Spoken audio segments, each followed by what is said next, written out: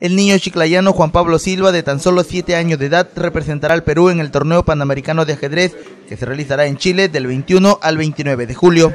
En el colegio de inicial.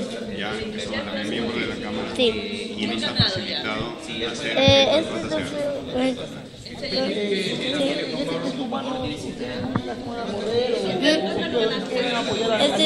en el IRT de la ciudad de Chiclayo.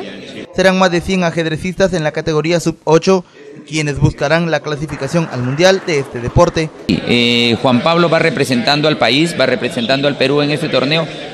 Nosotros vamos con el objetivo de hacer un buen papel, esa es la prioridad, hacer un buen papel, pero también buscar la clasificación al mundial, porque este torneo panamericano nos puede dar la clasificación al mundial de ajedrez. Entonces vamos también con esa firme idea. Él está preparándose ya, él entrena, actualmente está entrenando 5 a 6 horas diarias, va al colegio, por la tarde se dedica al entrenamiento. Su entrenador Omar Mezones precisó que Juan Pablo se enfrenta a diversos competidores del continente americano y está seguro hará un extraordinario papel. Julio va a entrenar ya full time, desde el 1 de julio va a entrenar todo el día para que pueda hacer el mejor papel posible en este torneo panamericano. ¿Ya tiene algunas medallas, no? Sí, él tiene, sí, ciertamente. Juan Pablo, tiene campeonatos, el Festicún de Monsefú 2 años seguidos.